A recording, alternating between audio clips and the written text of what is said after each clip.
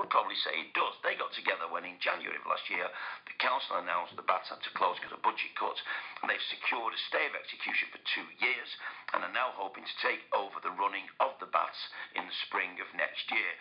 Sian Astley is from the group, and he's with us now. Sian, good morning. Good morning, Mike. So how did your group form?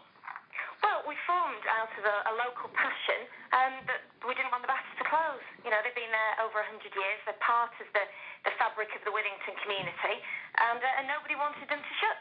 So we got together. You know, when you see, and I am generalising to a certain extent, when we see televised protesters, I mean, fracking's perhaps a great example, you do see people who, if I may say this, generally look like protesters.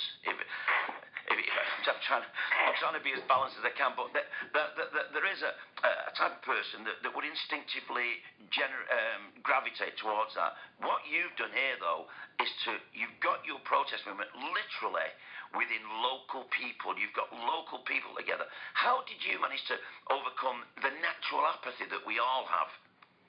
I think there's a very big difference between serial protesters, and there's a lot to learn from them and their methods and their passion.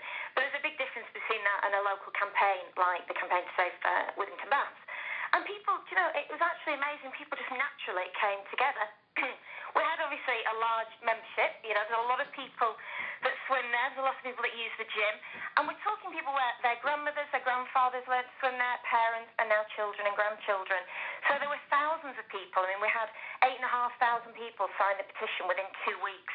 So it really was a kind of natural thing. We didn't have to force anybody, off their bums to do this. They just got up and did it. So you did the petition. What other forms did you protest take?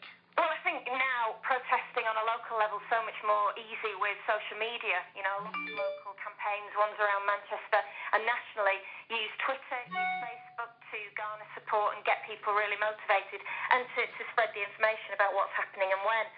And that's really, really helpful for local campaigns. How do you get the expertise? If you said to me, right, start a protest movement, for instance, where I live, they closed the police station effectively to the general public. And I work in the media, and I'm not certain that I know where to start and who to contact. How did you find that? I think there's an awful lot of information out there now, and there's a lot of support groups nationally for local campaigns. It's a real movement, this sort of community, a sense of localism. And there's a lot of help out there. You can now contact, we've spoken to people, say, from Ancoats Dispensary, people who are trying to campaign to save London Road, the fire station, or trying to get that going again. So you can really communicate with other local groups and get help there. But it does take passionate people and people with skills.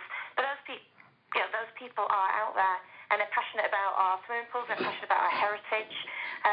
And it's about getting those people together. And it's not easy.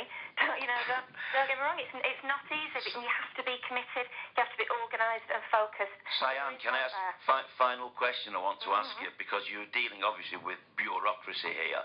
Did you ever feel when you started it, look, I've got to do this, I am passionate, we all are, but we'll never win? Did you ever feel like that? That was never, ever on the agenda, Mike. Of course we'll win. And if people want to get involved with our campaign, go to lovewithingtonbaths.com and give us a follow on Twitter, give us a follow on Facebook, because we're absolutely committed to a big vision for Withington Baths. Sian Astley there.